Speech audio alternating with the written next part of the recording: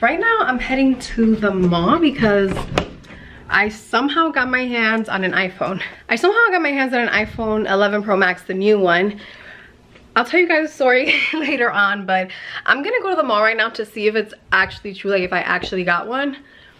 And I'll tell you guys the story when I get back. Hello, you guys. I'm in a very good mood right now because I got my hands on the new freaking iPhone. So I got the iPhone 11 Pro Max. I got the silver one. First of all, I did not pre-order the phone. You guys probably already heard this. If you follow me on Twitter, I briefly tweeted about this, so you might have already seen the story. But originally I did not do a pre-order because when it came out, I really could not decide if I really wanted it or not. The 3 little cameras, even though I was excited for the quality of the camera, I just didn't like how it looked initially. And then finally a week later, I'm like, you know what, I do want to upgrade, but then I couldn't decide if I wanted the 11 or the 11 Pro Max.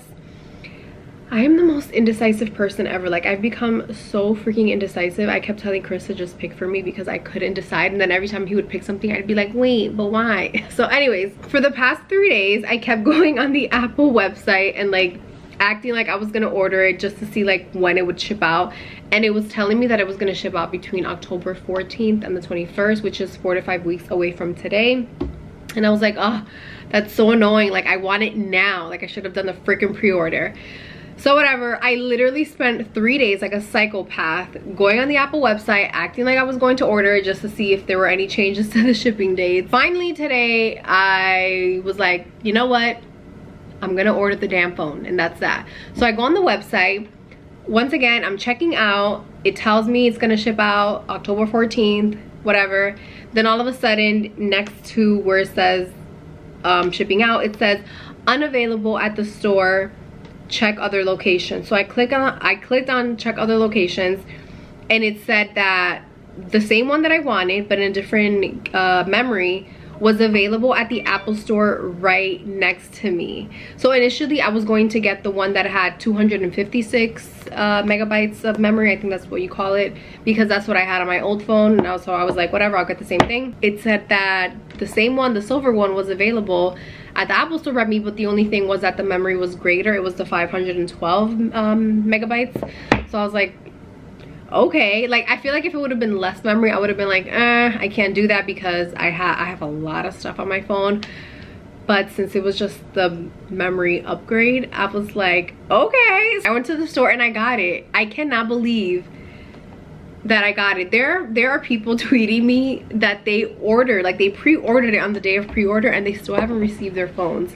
So I cannot believe that I skipped the pre-order. But yeah, I'm very excited. I got my new iPhone. I still have to set everything up because when I got home, I ate my lunch and I took Maxie for a walk. He's literally sleeping on me right now. I'm gonna show you guys. But yeah, I'm gonna set it up now and start using it. I'm very excited. Let me know if you guys got the iPhone also.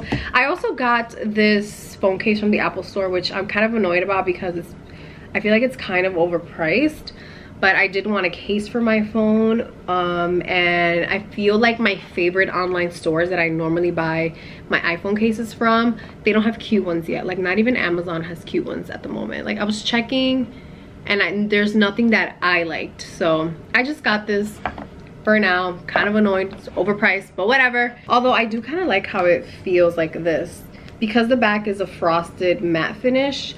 It feels a lot sturdier than my other iPhones. Look at this angel sleeping on mama. Hi guys, it's been a few days since I got the iPhone, and I shared on my Instagram that I had picked up the new iPhone, and literally everyone keeps messaging me that they want me to just talk more about it, like share if I really think it's worth it, all that stuff. So I decided to just dedicate this video to the iPhone basically, so that I can get those questions answered for you guys. So I ended up getting the iPhone 11 Max Pro in the silver color. I also got the one that's 512 megabytes of memory, which is kind of insane. I was really just gonna get the 256, but whatever. I got the biggest memory, so I better not ever run out of memory. Look wise, it is a really beautiful phone, you guys. I really love the look of it. I always get the gold one, but I wanted to switch it up, and I don't know, the gold one looked just so gold, like yellow gold, that I wasn't sure if I was gonna like it, and I love the way that the white one, well, not the white one, see, I think it's white. Oh, no wonder. I'm trying to film my video. What video? About the iPhone. This is so unprofessional. Oh, you're a tech head already? Yep, this is my tech channel. Mm-hmm. Welcome back to Melissa Flores Tech Reviews. So yeah, I got the silver one, which I'm really glad I got the silver because to me it looks more white, and the frosted back just gives it like this pearl look. I don't know, I really like it. Spoiler alert, I love this phone. I feel like everyone's question, is it worth it? Because I'm thinking about getting it. Yes, to me it's worth it. Like, this is something that's gonna be very personal. Like, not everyone's gonna agree like, yes, it's absolutely worth it. This is just my opinion. I really love it. Half of my job is all social media and being on my phone and answering emails and doing all of that stuff and taking photos. So for me, it is absolutely worth it. This is the best iPhone I have purchased of all the iPhones. So previously to this phone, I had the 8 Plus, and for a limited time I had the 10 when it was just like the smaller 10, and I ended up getting rid of the 10 and getting the 8 Plus instead because I missed having the bigger screen, and that was before the XS Max came out. And by the time that came out, I just stuck with my 8 Plus because I'm like, okay, I'm not gonna like keep switching up my phone. It's not that serious. I got my big screen. I don't really care for the X Max. So I did have the 8 Plus before this one. Like, two main things that I wanted to speak about from my opinion, because I'm not a tech person. So if you want to watch like a techie review, go to someone's tech channel. But this is just coming from someone who is an influencer and runs her own business. This is where the phone review comes from. So photos and videos, I definitely see an improvement in photos and videos. This is the first time that I can actually notice a huge difference, not even a little difference, but a huge difference. Like, the front facing camera, you guys, blows my mind. The first day that I started posting on my Instagram stories with the new iPhone, I got so many compliments, and it literally is because of the camera. Because when I was posting the same kind of content that I always post, but I feel like it looks so much more crisp and beautiful, but soft at the same time. It's not like a harsh kind of crisp. It's just really beautiful quality. The battery life blows my mind. I only charge this phone at night, and that is all. And I'm on my phone all the time, especially, you know, when you get a new phone, you're just excited to be on it. You're on it all the time. That's how I've been for the past 3 days, and the battery does not die. It blows my mind. Like, I am on my phone 24/7 basically. Like, I have been using it nonstop, like seeing all the new features and just excited to be on it. And it doesn't, like, literally the battery just lasts. Every time I go to bed, my battery is at the lowest it ever was at 25%. For the battery life and photos and videos alone, this phone is 100% worth it. We'll do a little screen record just so that you guys could see a little bit of a difference of like literally filming with my Canon camera and filming with the iPhone front-facing camera, as you guys can see. Since we're on the topic of the iPhone and I just wanted to keep this video all about the new iPhone, I figured I would do a quick little what's on my iPhone. I haven't done that in forever, but you guys were oddly requesting it, so I'm gonna throw it in there. Okay, so this is the front of my iPhone. I feel like it just has all of the basic apps. We have iMessage, calendar, photos, camera, and then I have my main social media at the second row, which are the apps that I always use. So I have my Twitter, my Snapchat, my Instagram. Should we go on Instagram really quick? If you're not following me on Instagram, what are you waiting for? We have so much fun on Instagram, so please go give me a follow. Let me know actually in the latest photo that I have when you watch this video. Let me know that you're coming from this video and I will say hello to you. Okay, then I have a folder called YouTube, and this is my folder for all things YouTube. I have the regular YouTube app that comes with every phone. I have YouTube Studio, which is a really cool app that lets you manage your channel. You can respond to comments from there, which is how I always respond to comments. You can see how your videos are doing from there, see analytics straight from that app, so that's pretty cool. And then I have Social Blade, which gives you also more analytics on your channel. And then the two It's Melissa Flores tabs are literally just my channel that I created so that if I wanted to see how it looks on a computer, I can just click on that link. But that's it. Then we have weather, clock, a photography folder. Let's go in the photography folder actually. So these are all of my photo apps. I do have other editing apps that we'll get to in the other pages, but The first one is called Planoly, which I do pay for the service for Planoly because I use it all the freaking time, and we actually use it to manage my Instagram account as well as the Sunday Energy Instagram account, which if you don't know, that is my jewelry collection. So go follow Sunday Energy also. By the way, I'm wearing Sunday Energy right now. I have on my Forever Huggies and I have on my Evil Eye necklace. So Planoly is really cool because you can actually manage your Instagram feed. You can post straight from here, and you can also manage multiple Instagram accounts, which is why I specifically use Planoly. I just like the layout. I've been using it for a few years and I really like it. So as you can see, the first two photos have a U at the upper left corner. That means that they have been unscheduled. Those photos aren't on my account. I just have it there to see how I was gonna look with my feed before I post it. So that is what I pretty much do before I post anything on my account. I will go on the Planoly app and just to see if the colors match, if it's gonna look right, because I don't like to post things that look too similar to each other back to back. So that helps me with that. And then they actually allow you to upload Instagram stories from there as well, so you can organize your Instagram stories. So that's pretty cool. Then we have Facetune, which is an app that I use to edit my photos, as well as Darkroom. Retouch allows you to like edit out things. So like, let's say there was a picture frame right here and I hated how it looked, I could go into Retouch and just edit that out. We have Color Tone, which has filters. Visco has more filters. Lightroom as well. Those are the main ones that I always use. The rest I don't really use. Like the Huji one can give your photos like a Polaroid kind of look. About that, we have Kira, which is the app that you can add like a lot of sparkles. We have Color Story, Repost, Kunicam, and Afterlight. I don't use those. Like, I've probably used them in the past, but I just never use them anymore. So that's that. Oh, we have Story Art, which is hidden here. Let me bring it to the front. What is Story Art? Oh, I guess you can, oh, this is for Instagram stories, I believe. But it looks like you need to sign up for it. Clearly, I have not used that app, so we're just gonna leave it there for now.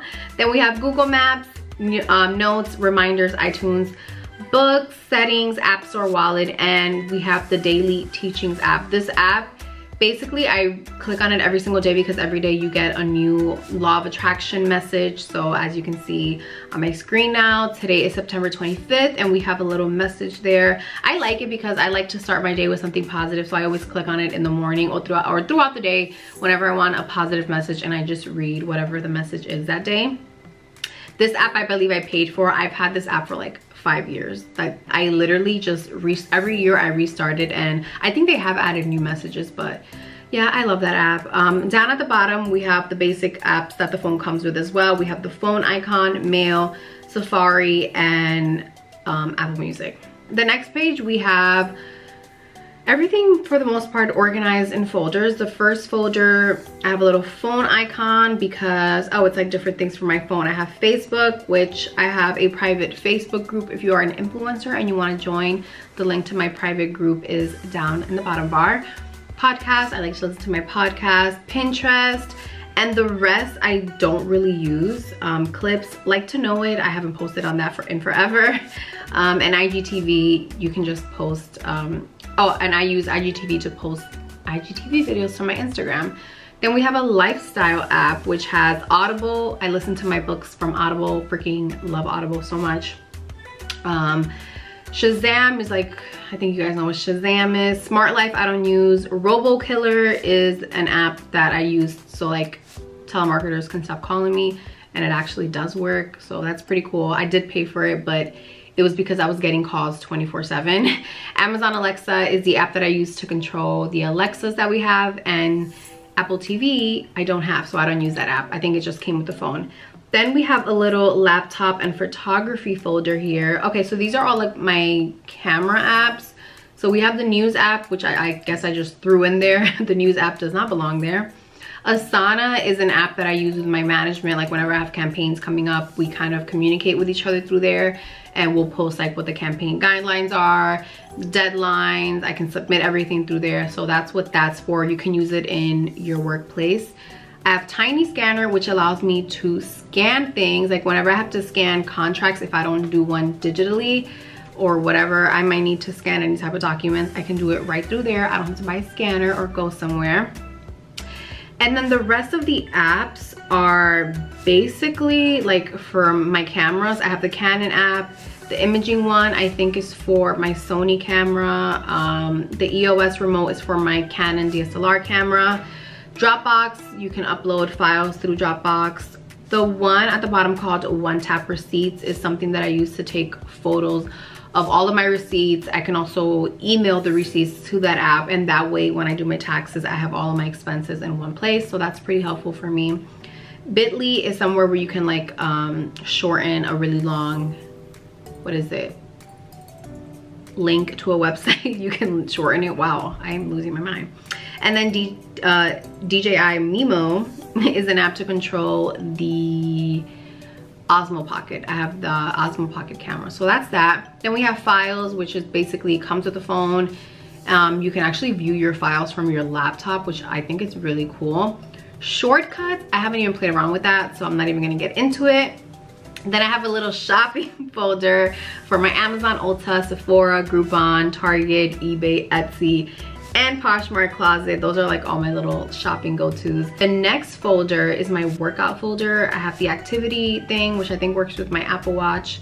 Health, Fitbit, which I don't even know where my Fitbit is. I don't use it anymore. Weight Gurus, I think was an app that came with a scale that I purchased like forever ago. Daily app, I don't use that either. I'm gonna delete it. This is like app workouts, but it's a really old app. It's like so not updated. But I'm gonna delete it right now because I just don't use it. Yeah. Then we have the LifeSum app. You can track whatever you're eating. I try to do that, but I always fall off. And then I have my Orange Theory app, which is the studio that I work out in, so I can see all the classes and book my classes right from the app. Then I made this folder called Extras, which is just extra stuff that the phone comes with. Everyone's iPhone comes with all that. Then I have a little money folder. I won't get into that because that's like all my bank stuff, but yeah. The next one I have a little donut for, the next folder, and basically it's food ordering services and the movie theaters. So yeah, you guys can see it on there. It's just Yelp, Starbucks, Domino's, AMC Theater, Uber Eats, Whole Foods, Grubhub, and Postmates. I don't know why I have the Whole Foods app. I don't think I need it. Next, have a little TV icon. I have my T-Mobile app, my insurance, HBO, and Netflix. Then I have a games folder, which I don't even know why I have this folder because I don't use these games. I pretty much like using Sudoku or the card game sometimes, but I like never play with that. I actually like to play word games, which I have on my iPad. Maybe I should show you guys what, we're not gonna do that today, but I like to play word games. I know that sounds so boring, but I like to play either Sudoku or like word games on my iPad. I feel like it's more fun on the iPad because the screen is bigger.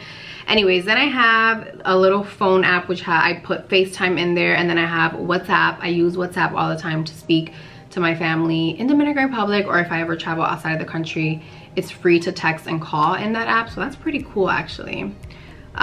Pages, oh my god, I have the Kimoji app. Wow, that was from a long time ago, but Pages, I just put all the apps that the iPhone comes with as well, so that's just random plus Kimoji. Is that still a thing? I don't know. I have a little plane folder, which basically has like my traveling stuff, so I have like Uber and Lyft in there.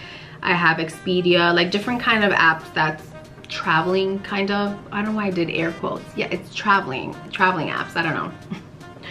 Oh, the next app is my little magical app. So in here I have Deluxe Moon, which gives me like all the information on what, like the moon, all the phases of the moon. It lets me know when there's a new moon, when there's a full moon. I like to know that stuff.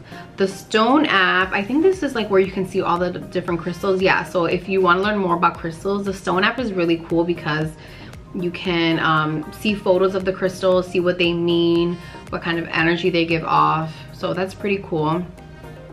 The CoStar app is also really cool. It's like astrological, like you can do your birth chart here, which I have to redo since I got, you know, like when you get a new phone and it signs you out of everything, I have to re-sign in, but it's making me, I feel like it's making me create a new account. So I don't know, I have to go back in there, but basically you can do your birth chart and know more about about yourself other than just like what your main sun sign is. So yeah, I gotta go back in there and do that. And then you can also connect with your friends in there and see their birth chart, so that's pretty cool. The pattern, okay, the pattern is such a cool app, which I think I have to re-sign in as well. Yeah, I knew it because I hadn't been getting my messages. The pattern is really cool. It's like you answer a few questions and then this app literally knows you. Like, I don't know how to explain it. You just gotta go on the app. It just knows everything about you. Maxie, do not start. The app